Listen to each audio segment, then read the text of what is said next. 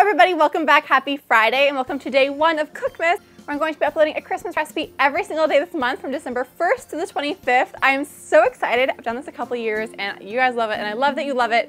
So the first video is done with the help of my little guest reindeer, which is a dog advent calendar. I knew I had to do it this year.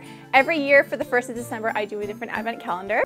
If you'd like to see some other ones that I've done, I'll have them linked in the cards, but today we're doing one for dogs. I think these are so cute, and Paddington is obsessed with the little cookies. But yeah, without further ado, let's get started. Okay, so first you want to beat the eggs in a large bowl, then add some oats, cheese, peanut butter, water, and mix well. And you want to make sure that you're using organic, pure peanut butter. So if you look at the jar, it's organic and the only ingredient is peanuts instead of like peanuts and salt and whatever could be in there, just because that's the best for your dog. Then divide it into 24 pieces and shape these into cookies. Place them on a baking sheet lined with parchment paper and bake at 325 degrees Fahrenheit for 15 to 18 minutes or until they're slightly hardened. Then cool the cookies completely.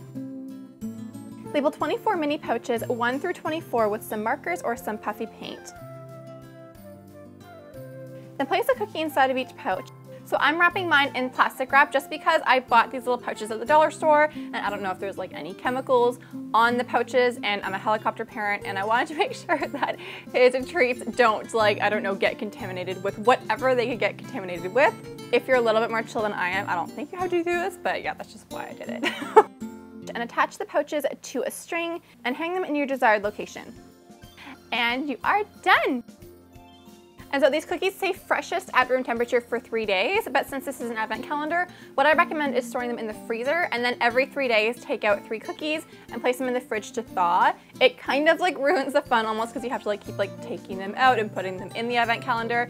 But I imagine that anybody's dog would sniff it out and just like maul the advent calendar anyways if it was hanging anywhere within reach. So, but I like these cookies because I know exactly what's going in them.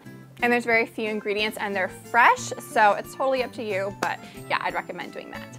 So thank you guys so much for watching. We hope that you like this recipe.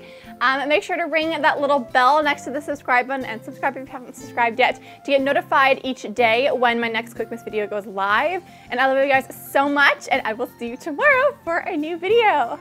Bye! Can you say goodbye? Can you say goodbye? You want a cookie? Yeah, oh my god, he does. Okay, so he's gonna go and get his advent calendar.